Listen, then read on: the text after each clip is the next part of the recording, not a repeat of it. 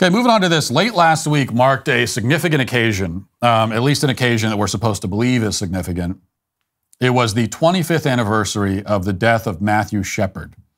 And the media and many on the left published their tributes to Matthew Shepard, who they say, of course, and have been saying for 2.5 decades now, was the victim of a barbaric anti-gay hate crime. That's what they say. And so there are a lot of examples I could show you of the left talking about this and talking about Matthew Shepard, and a lot of tweets, a lot of articles, and video tributes and all the rest of it. So here's just one example. This is from the Daily Beast. It says, in his 1968 speech at the National Cathedral, Martin Luther King Jr. proclaimed that the arc of the moral universe is long, but it bends towards justice. While that may be true, there are peaks and valleys along that path, especially when it comes to tolerance for and acceptance of those who don't fit into traditional roles and paradigms. Consequently, reminders of past injustices and the need to keep fighting for equality and compassion remain ever relevant. That's why Investigation Discovery is commemorating the 25th anniversary of the murder of Matthew Shepard with a heartfelt documentary about his life, his slaying, and the impact it had on a movement dedicated to achieving freedom for all. Premiering October 9th, the Matthew Shepard story, An American Hate Crime, is a look back at a yesterday that feels long ago and yet also not so far away. Its story is one that, in 1998, made national headlines and helped drive a campaign for hate crime legislation and, in the process, a wide range of LGBTQ plus rights. That it took a horrific homicide to spur such changes continues to be a sad commentary about how civil liberties are acquired. Sadder still, though, is this documentary's coda about the potential limits of progress and the consequent necessity of pushing back against the omnipresent forces of malicious bigotry. Now, it goes on from there to tell the story of how Shepard was targeted for his sexuality and viciously murdered because of it. In fact, we have a clip from that Investigation Discovery put out from their documentary, which is just someone reading a letter from Matthew Shepard to show what a great guy he was and how sad it all is. Let's play that clip.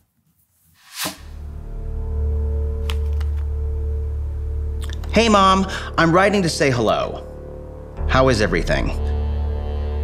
I've been okay, kind of homesick, having trouble with getting into this swing of things, but it won't last long, I hope. I've been real depressed, and I think it's let down. I came back and the weather was crummy, and I miss home. Miss you. Love, Matt. Okay, so we got the dramatic music in the background, reading the letter. Reading the letter from Matthew Shepard like he's some sort of great historical figure. And this is all part of the same narrative, again, that Matthew Shepard is a martyr for gay rights, and he was killed for being gay. And the problem, of course, with that narrative is that it's a total, absolute lie. Okay, and it still, somehow it still surprises me that there are people out there, lots of people, who don't know that this was a lie. You know, I was tweeting about it yesterday briefly, and I heard from a lot of people, of course, a lot of people on the left, who were, even they can't deny that it's a lie, but instead they just get mad at you for talking about it. But even there are many other people not on the left who say, well, I hadn't heard this before. I didn't realize. It's the first I'm hearing it. I always thought Matthew Shepard.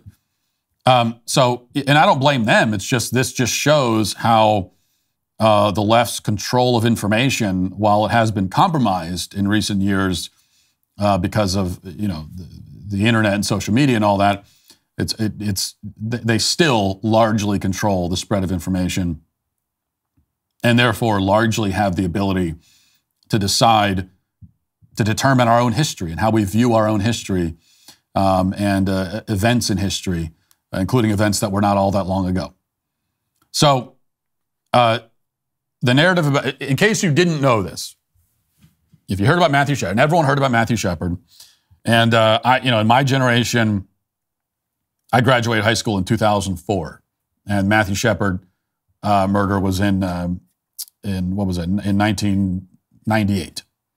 So, I'm right in the generation where they hit us hard. They hit us very hard with the Matthew Shepard thing.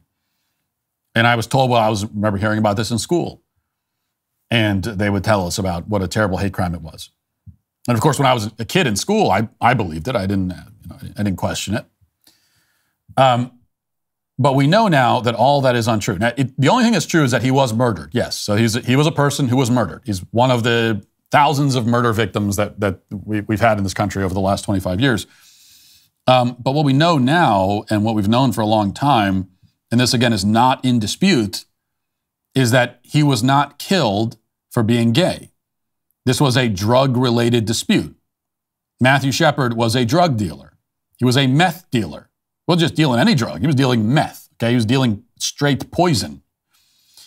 And his murderers were also drug dealers. And they were gay too. So Matthew Shepard was a gay drug addict and drug dealer, and he had even had previous sexual encounters with at least one of his killers. So he was killed by a former gay lover because he was a drug dealer, not because he's gay. That's the fact.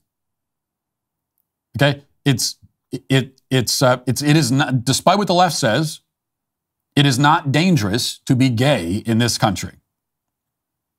At least you're not going to be killed for it. There are other dangers, health dangers, and so on. But you're not going to be hunted down and killed for it. Now, if you're a meth dealer, on the other hand, that is a very dangerous occupation. Now you are in a world with people who, by definition, don't care about the law, are very often very violent people. And this is the world you're in now. And so Matthew Shepard is one of the many meth dealers and drug dealers who have been killed. I mean, now, is it, as I said, when I talked about this on Twitter, it's revealing that when you bring this, the left, they won't even, most of them won't deny what I'm saying. Not directly, because they know they can't. It's just, they know they can't. Instead, they'll just label you a homophobe. Well, how dare you bring this up in the first place? Or they'll try they'll try to, well, that doesn't mean the death isn't sad and shouldn't be remembered. You know, every murder is sad in its own way, I suppose. But first of all, I got to be honest with you. I don't spend a lot of time mourning the deaths of meth dealers. I kind of feel like you get into that line of work, then and ultimately it claims your life. Well, that's on you. It's a terrible thing. The whole thing is sad. Of course, it's sad. It's sad that somebody would get into dealing meth in the first place. And the whole thing is sad. I wish that nobody would. I wish that Matthew Shepard had lived a more productive life and he was still alive to this day, but he's not. The G20, or Group of 20, is an international forum for governments and central bank governors. It was established in response to the financial crisis of the late 1990s with the aim of promoting international financial stability. Well, last month, the G20 announced a plan to impose digital currencies and digital IDs on their respective populations. Central bank digital currencies essentially allow the government to track every purchase you make. Even if you don't follow international economic policies that closely, you should be concerned about this. And you should consider diversifying at least some of your assets into physical gold with the help of Birch Gold Group. Call Birch Gold today to preserve your savings in a tax-sheltered retirement account. If you have an IRA or 401k from a previous employer that's just gathering dust, well, call Birch Gold and they will help you convert it into an IRA in gold. You won't pay a penny out of pocket. They simply convert that 401k that's just sitting in a bank somewhere into physical gold, which can't be tampered with. Text Walsh to 989898. And Birch Gold will send you a free info kit on gold. If digital currency becomes a reality, you'll be glad you have something physical to fall back on. Text Walsh to 989898 and claim your free info kit on gold today. But the point is, the people that say, well, we should still mourn his death. Really? Are there any other drug dealers that died 25 years ago that you're mourning? No, none at all. And there are drug dealers that died yesterday. Are you mourning any of them? Any of them? The only reason we know Matthew Shepard's name, only reason, is because of the story that was made up about him. If not for that story, nobody would remember his name. If this story was never invented, and I came to you out of nowhere and said, hey, 25 years ago, this meth dealer was killed in a pretty brutal fashion by some of his meth dealing buddies, isn't that a terrible tragedy? You'd look at me with like a blank expression. You'd say, well, I mean, it's always sad when someone's killed, but why are we talking about this now? People die every day. Like, why is that a tragedy? The only reason anyone knows his name is because of the story that was made up, which is why it is, anytime his name is brought up, it is always relevant to point out, oh, the only reason you're talking about him, that the only reason, it is a lie. And yet, in spite of these facts, the media still pushes Shepard as a martyr. Now, it's true, if you refute it and say, well, here's what actually happened, most of them will not try to argue with you because they know they can't. But they'll still push it anyway. They know it's not true. Anyone who's researched this case knows it's not true. And they push it. And I think that shows us two things. Number one, that the left, and neither of these are revelations really, but the left remains committed to their false narratives to the end. They never let go of their false narratives. They will stay committed to them forever. Never let it go. This is the kind of consistency that they have.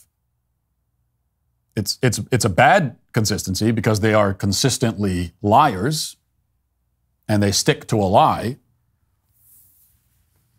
but they are relentless. And that is one of the reasons why the left has been successful in the culture war. Why not just successful, but it's why it's why they own the culture. The culture, even to this point, is still theirs. And we as conservatives are kind of, we are the sort of guerrilla fighters in this culture war because we don't have power over any of the institutions. They have all the institutional power, and this is one of the ways that they achieved it. By establishing their narrative, establishing their story, and sticking to it always, no matter what, at any cost. So that's one thing we learned. The other thing is that leftism, as I've said many times, is essentially a religion. And it's a religion of self-worship, which is another way of saying that it's Satanism. It's kind of a secular Satanism. And a cult, maybe would be a better word for it. And any cult has its foundational myths. And the leftism is the same way. It has its foundational myths. And the problem with a foundational myth is that you can never really admit that it's a myth because it lays at the foundation of everything else that you're saying and doing. And if you admit that it's a myth, then it destabilizes the whole structure. And on the left, all of their foundational myths are based in victimhood. Okay, like they don't have any heroes. They don't have anyone that they admire, really, for being triumphant and victorious. All of their myths are about victimhood. All of their heroes are victims. And very often, these are the martyrs that they invent are people. It's not even like these are people who died fighting for a cause. It's not like these are people who lived impressive lives and then were martyred. No, these are people who did nothing constructive with their lives.